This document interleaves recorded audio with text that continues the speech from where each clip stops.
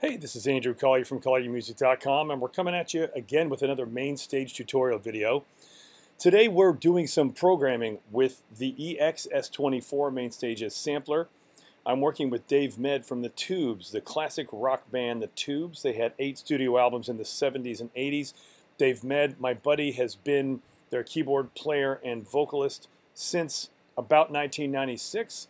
I have been Dave's sub since 2012. I got to play with him this last summer, and we're working on a song they haven't done for a while from their album that was produced by Todd Rundgren that was called Remote Control, and this song is called Prime Time. So let's get right into the EXS24. I've got a song or a set here. I've got my patch here, and I'm going to go over here, and when I set up, there we go. There's a patch. Now I don't have the channel strip, so I'm going to let's see, where's the add channel strip? Okay, so I'm putting my channel strip in. Now, I'm going to go to the instrument. Here's my EXS24 sampler, stereo. So when this pops up, the first thing you want to do before you put your sample in is push this level all the way to maximum and push this volume level all the way to maximum. That'll give you the maximum output. Then you click on this button right here, Edit. Click on Edit. And here's our little screen that's going to pop up. Now, I'm going to go down here to the Finder. I'm going to click Finder. And Finder's going to pop up. And I'm going to drag it over here. And I've put this on the desktop. And here's the desktop I want. Here's the desktop. Here's the sample I want to use. Primetime Intro plus click Tanner Edit. So I'm going to, now, before I get ready, I want to put this down here at the bottom of the keyboard. And now, oh gosh, let's say I forgot what note that is.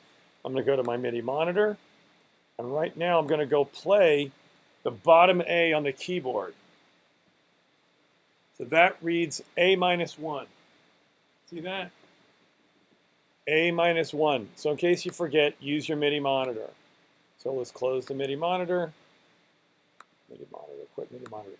So A-1 on the sampler. And granted, this is a full concert, and when you start clicking around and doing stuff, sometimes you get the spinning pizza wheel of death.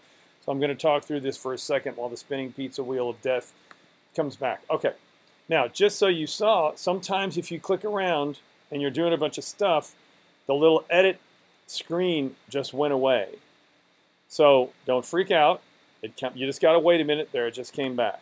Okay, so you have to click on it to highlight it. Like if I click here, it highlights that. If I click on this black screen, the main, instrument interface, the GUI, it'll do that. So I want this highlighted. So I'm going to eyeball this. Here's C-1, right? So A-1 is going to be right here.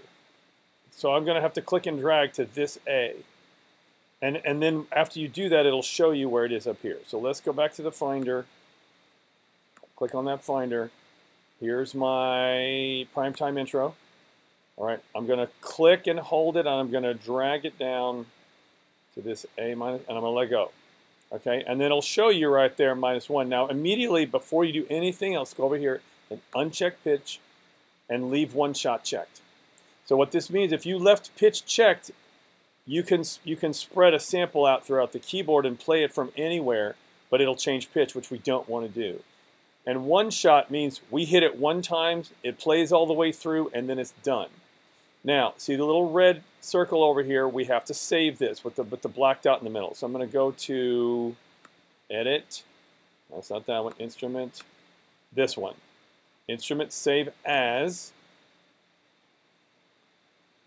And it's already defaulted to save in your sampler instruments. Here's all my other EXS1 sets. So what is this? This is Primetime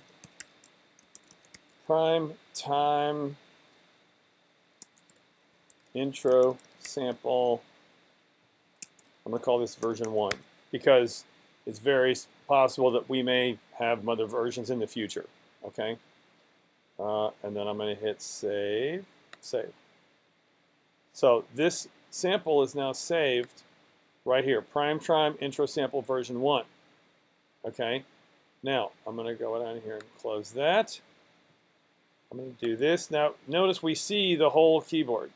So the first thing, let me just hit the A on the bottom of the keyboard to see if it's working. Yep, I can hear it. I don't know if you can hear. You probably can't hear it, but I know it's working because I can see it here and I can see it here. And guess what? I don't have my All Notes MIDI off pedal plugged in, so it's going to play until it's done, and I'm going to make some adjustments here. So let's go here, and I'm going to go to Attributes, and I'm going to call this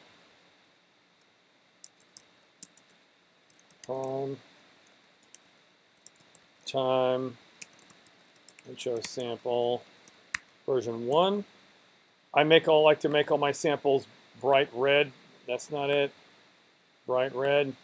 That's bright red. I go to the icon, and I like to hit that because that's a sample. That's the icon that I use for samples. This thing's still playing in my ears. I got to take this off.